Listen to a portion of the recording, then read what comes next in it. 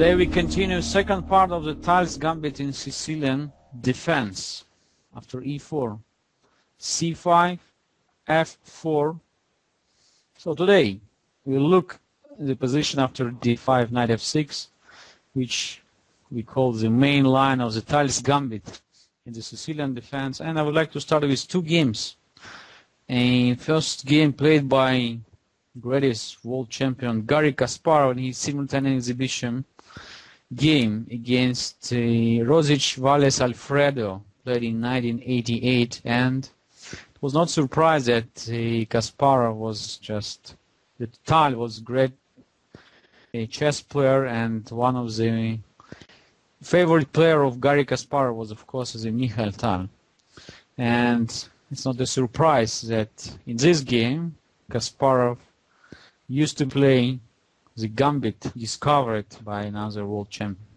So after knight f6, c4, Kasparov played e6, d takes e6, bishop takes e6. So according to what we studied last time, black has here full compensation for a pawn, and it's not so difficult for Kasparov to show this compensation.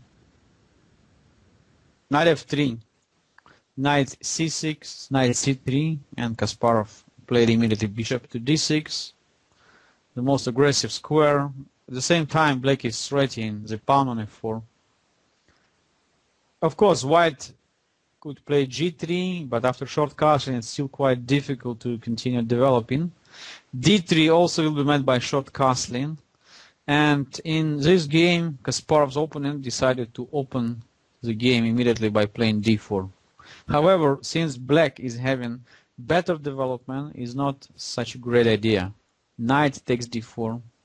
So already here, Kasparov could simply trade the knights after knight takes d4, queen takes d4, and short castling. However, he decided just to continue short castling, allowing white to capture on e6. Bishop e3 and queen e7. Black is having two threats. One is just to bring the rook to d8 and to send, I would say, the threat or to some message to the queen on d1. At the same time, maybe black would like to stop white from castling short side by playing bishop c5 and trading the dark square bishops, and only later on to attack the pawn on f4. And also we have in mind to open up the game after e6, e5. Queen f3, bishop b4, bishop e2, and Kasparov played e6, e5. So black badly needs to open up a position. So now in case of short castling, we simply play e takes f4, and if white captures with bishop takes f4, then after knight d4, there's a lot of problems that bishop on e2 is hanging. For instance, after queen d3, we play bishop takes c3, and the knight comes and taking on e2 with a check. White lost a piece. So I believe that white could play in such a position, maybe f takes e5. However, Kasparov's opponent took very risky decision and sharp. He played long castling. So the king, of course, left the center, but this is a big question if we have just enough safe place on the queen side in that case. Bishop takes c3. Kasparov, of course, immediately destroying white's pawn structure on the queen side. B takes c3.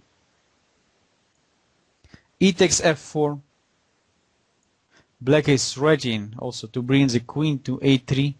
Bishop d4, so white decided not to invite this black's rook on f8 into the game. Let's say after bishop takes f8, black could play something like knight e4.